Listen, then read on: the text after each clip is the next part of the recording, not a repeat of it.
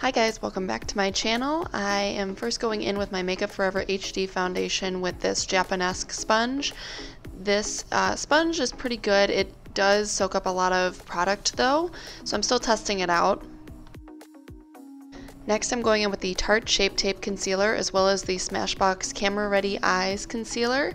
I am mixing the two because I have fake tanner on, so I want the Smashbox one to blend in and make it a little bit darker, and I'm also using the Smashbox one on any blemishes that I have on my face to blend in with the foundation instead of highlighting that area.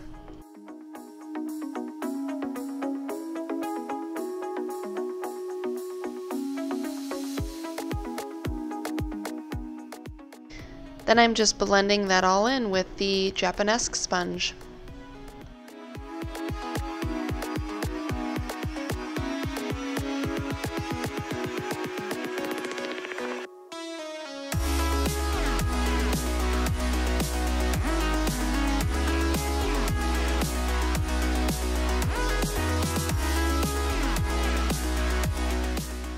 Next I'm setting all of that with the RCMA No Color Powder. This will help to prevent creasing and to keep my concealer in place all day. I'm also bringing this onto the eyelids as an eyeshadow base. And I just like to dust this over the face lightly. I don't really like to bake because I do have dry skin, so that seems to emphasize the dryness. Next I'm going in with the Physicians Formula Butter Bronzer, and I'm taking this down the neck and bronzing up the face as well within the contours of the cheekbones and on the temples of the forehead. And please excuse my hands in this video, they are very orange. I hadn't washed off the fake tanner yet and I kind of forgot about it. It overdeveloped. It was a hot mess, so my apologies. It doesn't normally look like this.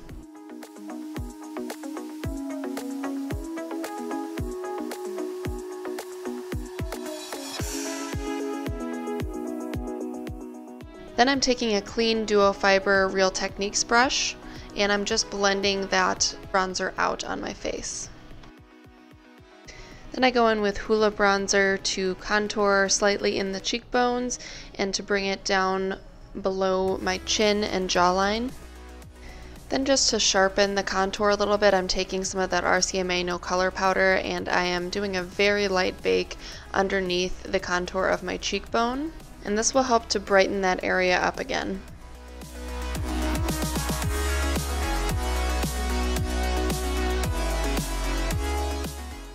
Going in with the Essence Pure Nude Highlighter, and I'm placing that on my cheekbones and any other area that you would want to highlight.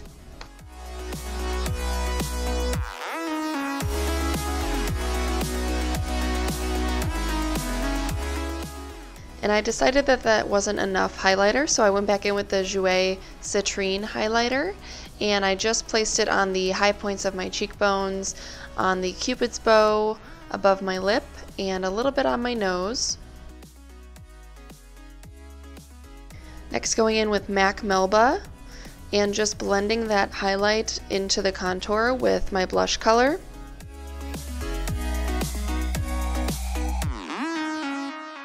Then I did my brows off camera with the Goof Proof pencil. Now for the eyeshadow, going in with the Ciate London Pretty Fun and Fearless Chloe Morello palette, and I'm using that first lightest shade just to lay down a transition color and blending that into the crease. Next I go in with a slightly darker shade in the same area with a smaller brush and kind of focusing this more on the outer corner and into the crease. Blending that out with a clean brush next. Then I go in with Queen Bee and I place that dark chocolatey brown in the outer V and blend it on over towards the inner corner. I like to keep this dark color very low though. Then as always I go back in with a clean blending brush and blend all those colors together. Next I go in with the Stila Magnificent Metals liquid eyeshadow and I place that on the lowest part of the mobile lid and I work my way up, and this does dry pretty quickly, so you have to work efficiently with it and place it exactly where you want it because it is difficult to blend out. So I'm just bringing this up to the crease but not exceeding the crease.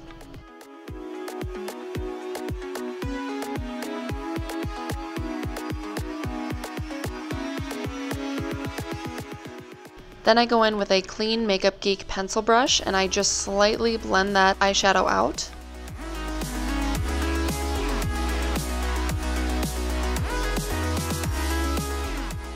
And then I go back in with a very, very thin layer of this liquid eyeshadow. If you layer this product too much, it does start to flake off onto your cheeks and creates fallout, so be sure to use it sparingly. Next I go in with this shimmery taupey shade called Happy, and I place that in the crease just to blend that color into the crease a little bit more. I decided I wanted to darken the crease a little bit and create a little bit more depth and dimension, so I went in with a pure matte black. This is Corrupt by Makeup Geek. It is the blackest black eyeshadow that you can find on the market, in my opinion, and I'm just placing that on the outer corner and dusting off the fallout. Then I go in with On Fire, and I am placing that with a pencil brush along the lower lash line and blending that out. And then I smoke out the lower lash line as well with a clean pencil brush. I'm going back in with a flat definer brush and using this chocolatey shade, Queen Bee, and I am placing this as close as I can get it to the lower lash line, just to define that lash line a little bit more.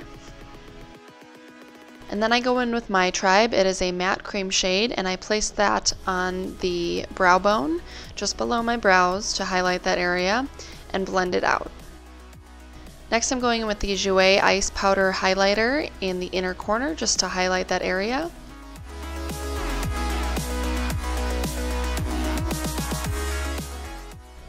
And then I go in and curl my lashes and put some mascara on. I like to use the L'Oreal Paris Voluminous Mascara. This is in the shade Blackest Black, I believe. And I like to use this MAC Extended Play Giga Black Lash Liner on the bottom.